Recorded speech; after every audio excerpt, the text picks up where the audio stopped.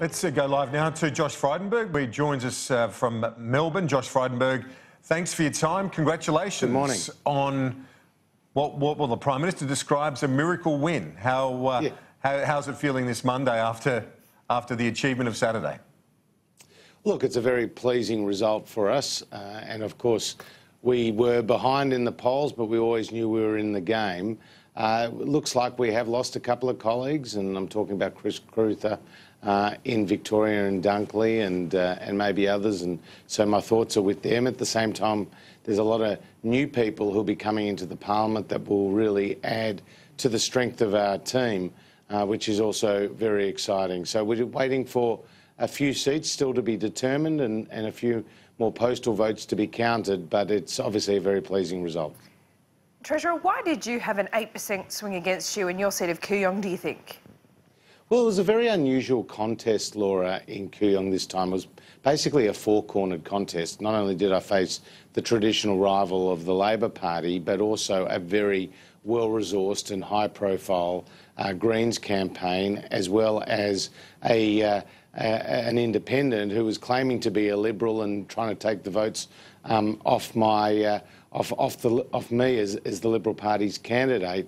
And Victoria has been a difficult place for the Liberal Party in terms of recent elections, and I'm talking particularly about what happened at the state election.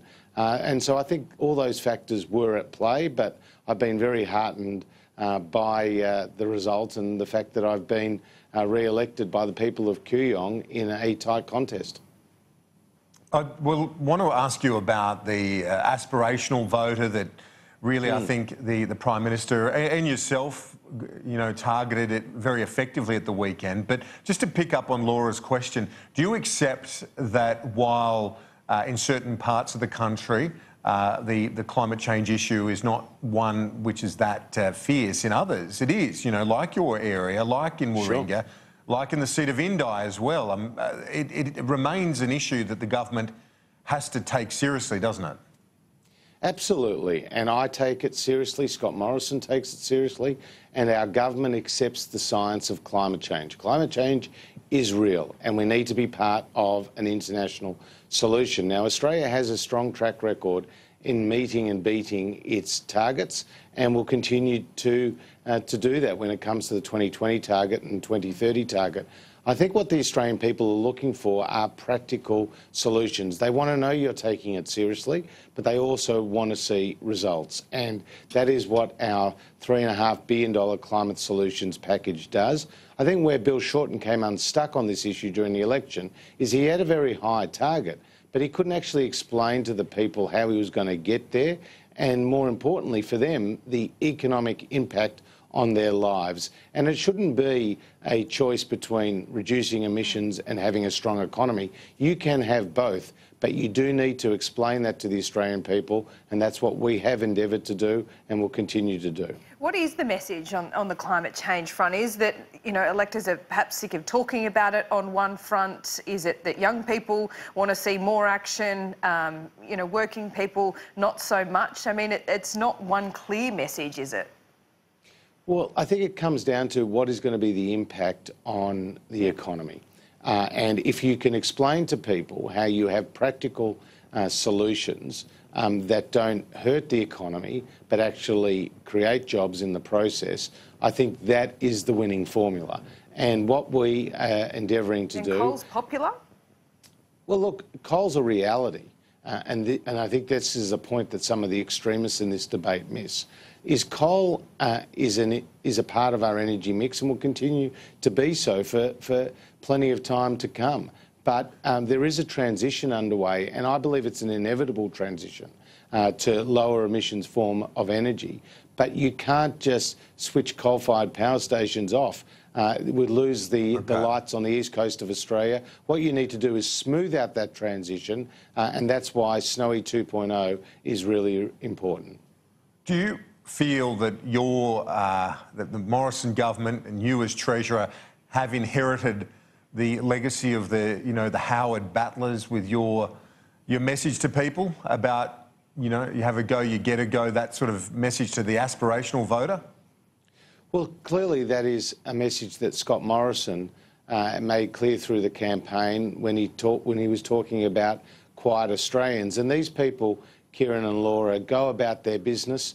They want to raise a family. They want to run a business. They want to save for their retirement. They want to own a home. And they don't necessarily join every demonstration in the major cities on the issues of the day. And they don't hang out on Twitter and participate in what can sometimes be an acrimonious debate. They just get on with their jobs and they want better livelihoods for their families. And I think that was the message that Scott Morrison, myself and our whole team were communicating, that we had the policies to do so and that you couldn't risk the Labor Party with their high taxing, high spending agenda, particularly at this time where the economy is facing strong economic headwinds, both domestically and internationally. Besides tax cuts, what do you have a mandate for, and will you be going beyond that mandate before the next term? Any new policies will you take to the next election? Well, the next election, I mean, that's 3 years away, Laura. Let's not get ahead of ourselves on that one. What we made clear in the budget was that it was an economic plan, not just for the next year, but actually for the next decade. And that included responsible economic management so that we could pay down Labor's debt. And that was the job creation strategy around that. But it was also the tax cuts you alluded to, and that's our first priority to pass that legislation through the Parliament. Then you've got the infrastructure spending, you've got the new apprentices, you've got the record funding on hospitals, on schools. We announced during the election campaign a new first home buyers housing policy, which I think is going to be really important. And we're obviously backing small business significantly with the extension of the instant asset write-off and a number of other measures. So we've got a busy legislative agenda, but what we will not do is we'll not increase the tax burden on everyday Australians, people who are just wanting to get ahead, people who have planned for their retirement on the rules that they thought were in place and had bipartisan support. The Labor Party was telling the Australian people that's what they were going to do, and clearly that did not go down very well. Arthur Sinodinos said that on Saturday night that it might be a time to take some of the policies from Labor that you might be able to find some common ground on.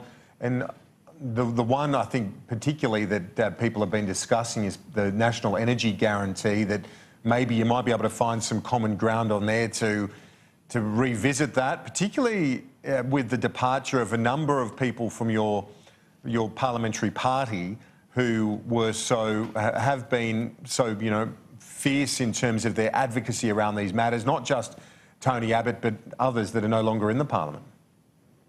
Well, as you know, the National Energy Guarantee had two components. One of that was a reliability guarantee, which is vitally important to smooth out this transition to more intermittent sources of power, namely wind and solar. Now, that reliability component of the National Energy Guarantee is going ahead, and Angus Taylor has already had very productive discussions with the state energy ministers on that point. But we laid out our energy. Is there other common ground policy. You can find with Labor, though?